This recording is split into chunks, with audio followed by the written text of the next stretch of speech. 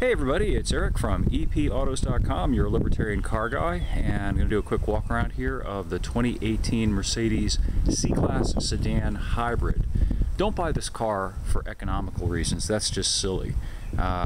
You're paying more than $7,000 above the price of the standard issue C-Class sedan to get the hybrid drivetrain, and you're already looking at a car that's in the mid-high $40,000 range regardless. So if you're worried about gas mileage, really you shouldn't be shopping a Mercedes luxury sports sedan regardless. But there is a really good reason to consider buying this car versus the standard non-hybrid version of the C-Class sedan.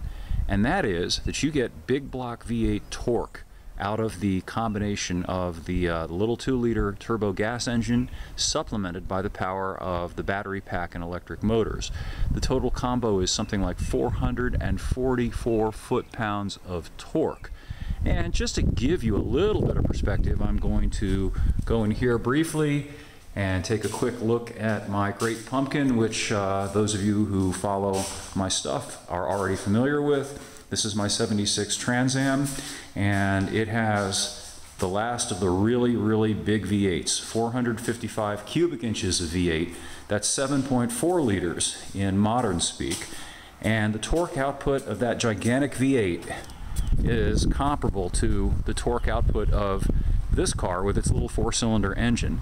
And the way they behave is actually startlingly similar with that much torque on tap. And by the way, it's rear-wheel drive. It's not all-wheel drive. So another commonality with the Trans Am is that it leaps forward. A slight depression of the throttle, and the front end feels like it's going to raise up off the ground. Mercedes, of course, does not tout that. They tout that it averages 30 miles per gallon, and more inscrutably, they also post something like, I don't know, 70 or 80 EMPGs, and that's really hard to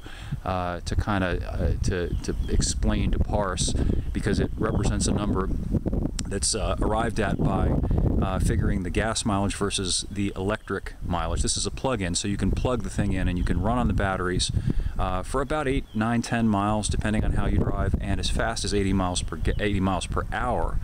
Also, the gas engine will actually shut off under light load conditions at highway speeds. So depending on how you drive, you can really eke a decent amount of fuel economy out of the thing. But again, that's hardly the point. The thing that makes this car enjoyable, and the reason that you're spending 40-something thousand bucks for this thing, is because it's a beautiful Mercedes that has the power of a big block V8 driving the rear wheels.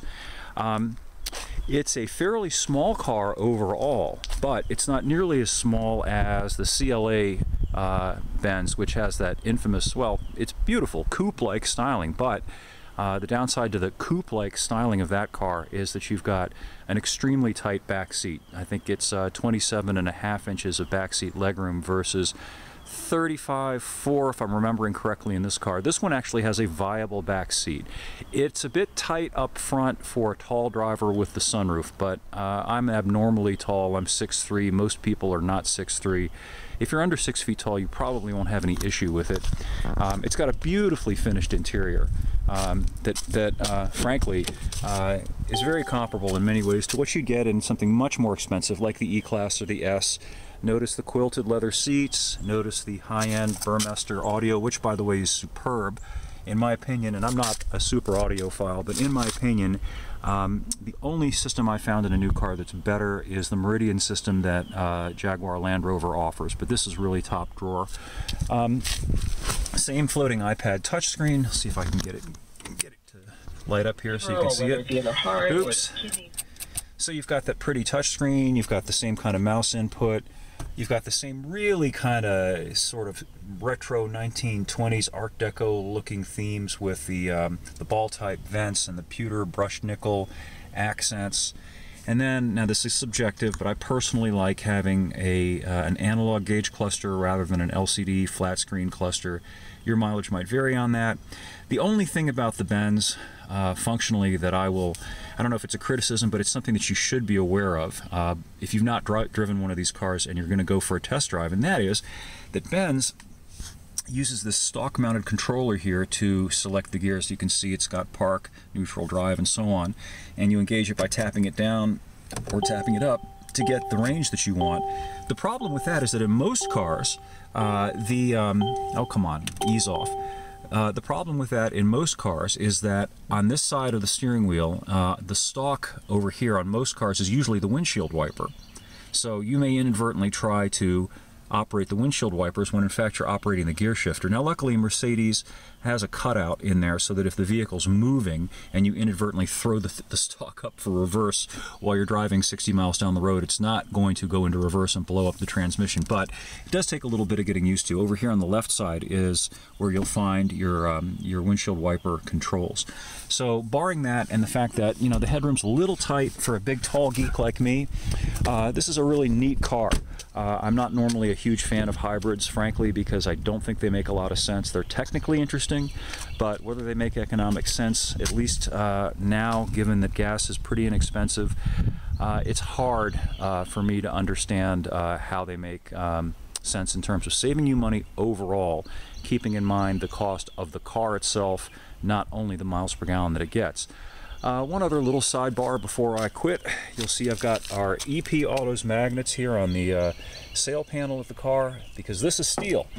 The C, like a lot of modern cars, uses a lot of aluminum to cut down on weight. So the trunk lid, unfortunately, is, well, not unfortunately, it's made out of aluminum, but it's unfortunate for our EP Autos magnets because you can't stick an EP Autos magnet on the trunk lid of a Mercedes. Anyway, I will have more up at epautos.com, and I'll be on the radio tomorrow, incidentally, at 9:35 a.m. East Coast time, talking about a number of things, including the announcement that just hit the news that Trump is thinking about jacking up the federal tax on gas by 25 cents, which would more than double the current federal tax on gas. Pretty disappointing. Anyway, thanks for viewing, and come on down to the site and post your comments, thoughts, good, bad, etc., and we'll catch up with you again soon.